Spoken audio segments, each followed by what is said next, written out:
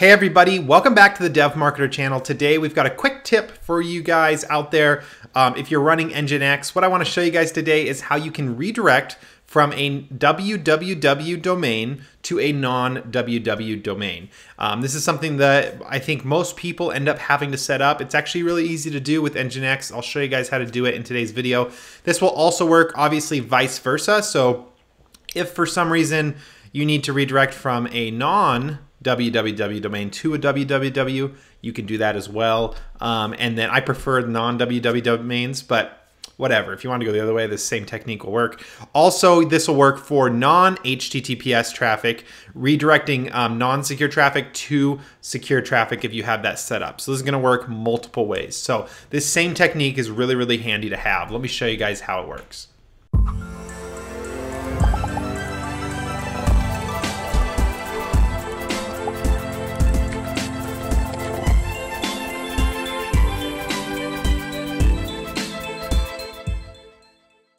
Hey, welcome back. So over here on my left-hand side, what you can see is I've got a terminal window. We are going to use this terminal window to SSH into our server in just a couple seconds here. Above me, you can see that we've got a website here. So this is a website that I just put up for a client today. Go Blockade, it's a pest control company. So Blockade's the name of the company. So anyway, Go Blockade, if you look at it right now, if we go to www.goblockade.com, we're going to get a problem. So this doesn't work because www traffic is not redirected to the non-www traffic. Okay, so that's going to be your first problem. Now what we're going to do is, if I go to just the normal Go Blockade, it's going to work. So my goal is by the end of this video, we're going to be able to go to www and get redirected to the non-www version. Also, I want to redirect back to the secure website because there is, as you can see, we already have secure an SSL encryption set up and everything like that. So that's the goal of today's video. Let's SSH into the server, connect to it, change these settings, and put it to work. So what we're going to do here is I'm going to use the terminal to SSH into the server. So we're going to do SSH, give it your username and your domain name, and log right in. So you can see I'm running Ubuntu 16. It doesn't really matter what you're running though. I mean, assuming you're running some sort of Linux, but otherwise it wouldn't really matter because this is all about Nginx. Okay, so I'm logged into the server now. What we're going to be doing, if I just run a quick ls command, you can see there's a folder here for my website. So this Go Blockade website is contained inside of this folder, and Nginx points to this folder to serve this website, okay? So just letting you guys know that's how this is set up. Now, what we need to do is we need to get into the configuration file for this website, okay? And or for whatever website you're working with that you want to redirect this at. So for most people, this is going to be inside of your etc directory, Nginx. And inside of this directory, if we do another ls command, you can see we'll have several files. It's possible that it'll either be inside of your nginx.config file, .conf, or for the way I've got mine set up is my configurations are inside of the sites available, and then I have a different config for every site that on this website, on this server, which is just one, but that's the way that I was always taught to set it up, so that's the way I've got it done. Oh, sites, yeah, I don't know what I was doing. Okay, sites available. Let's get into that folder. All right, and then now that we're inside of the sites available, let's ls real quick. You can see there's a catch-all and there's goblockade.com. So GoBlockade is obviously the site that we're going to work with. Now, we're going to do Nano, which is the text editor that's kind of built into Linux. We'll use Nano. It's the easiest to use. Obviously, there's other programs that are more powerful like Vim, but they have a little bit more of a learning curve. So what we're going to do is we're going to use sudo to open this as a super user, because otherwise we're not going to be able to save it when we're done. So, well, you might be able to. I guess it depends on your configuration, but unless you're logging directly in as like the admin group, then you'll probably have to use sudo. So we'll do sudo and then nano to open up a nano, and then we'll open up this file for the configuration file for our website. Now, it does look like I need to type in my password. Okay, so you're not going to see anything when you type in the password, but then you're gonna click enter. All right, so now that you're inside of here, you can see this is the configuration file I currently have for this server. So we already have a 443 port, which is the secure port. SSL is set up on this, and you can see the server name is just plain old Go Blockade without the www.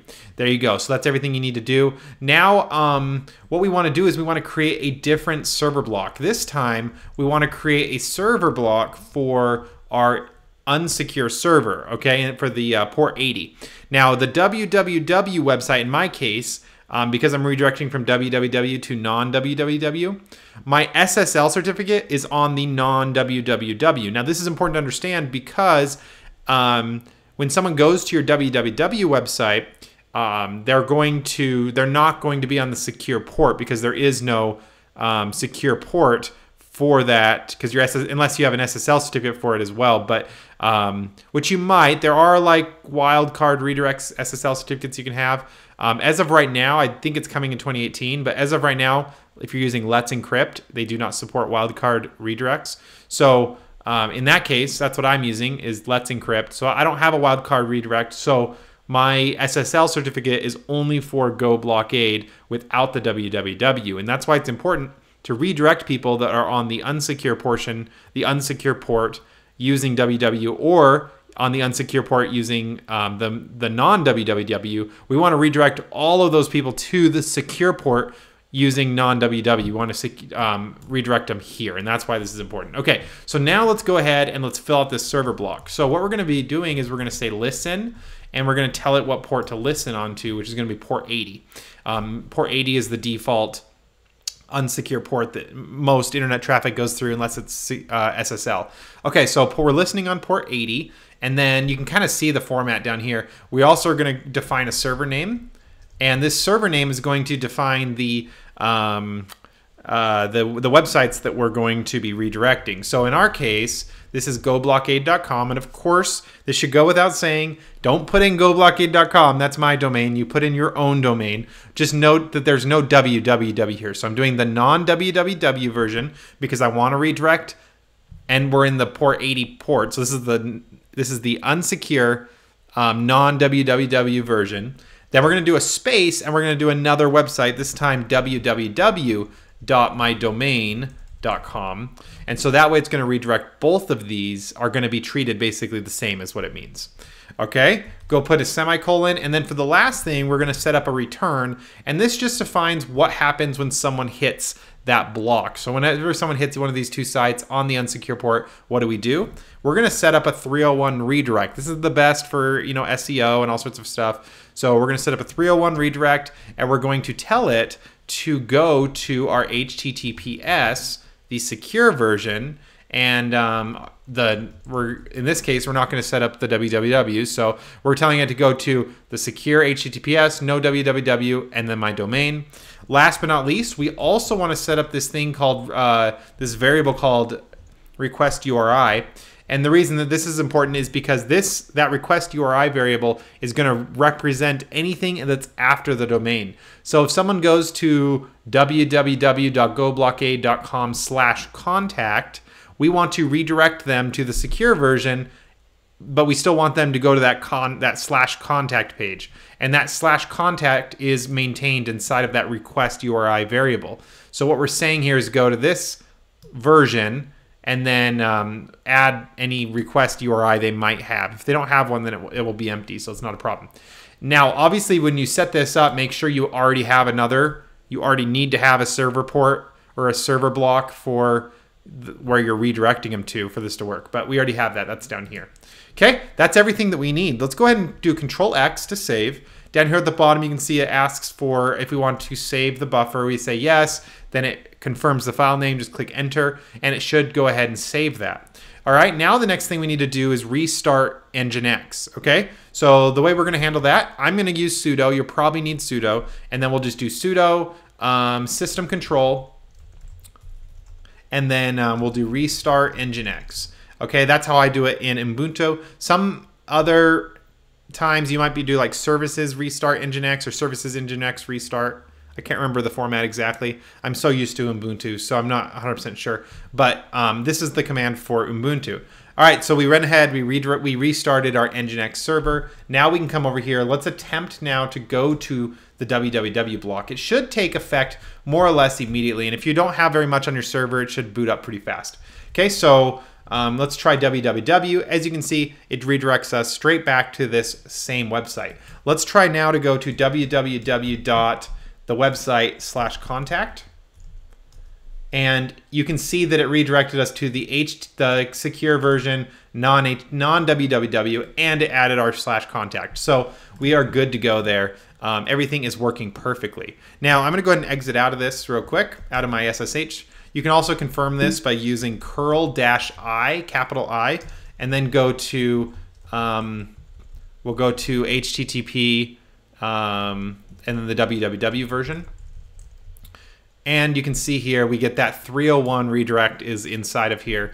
And you can see that it's getting redirected to our https:/goblockade.com, right? So we can kind of see this as well. If I go ahead and do the same one, we'll do /contact, and it redirects us there without the /contact. But you can see we're getting that 301 redirect. That's a permanent redirect.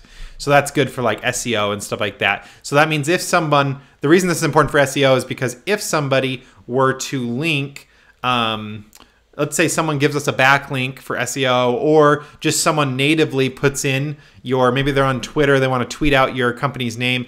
They may just tweet out simply like goblockade.com, or they might, a lot of times, especially older people will put www because that's what they're used to with the internet. And so they'll put in the www because they just assume they need it. And they'll put www.goblockade.com, and that's the URL they put. And so that's going to direct to the unsecure version and the www version.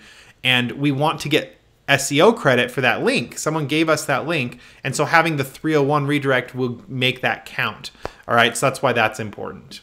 That's everything for today's video. You guys have now redirected a domain on Nginx. Last thing I will mention, for those of you guys that don't know this should go without saying, but again, people can get caught up on this. You do want to make sure that you've created some sort of CNAME or A record in your domain registrar, whatever is in your DNS records. You need to have a record for your www, and it needs to point to your server. Okay, and so that's going to be important. The reason this is important is because Nginx is simply your web server. Okay, so it doesn't determine which subdomains you have. You have to tell it which subdomains to use. You have to configure it that way. So if you haven't created a subdomain for www through your DNS, then the DNS is going to cause problems. It's going to stop before it ever gets to Nginx. So Nginx will never have a chance to redirect it because the DNS servers are going to prevent the request.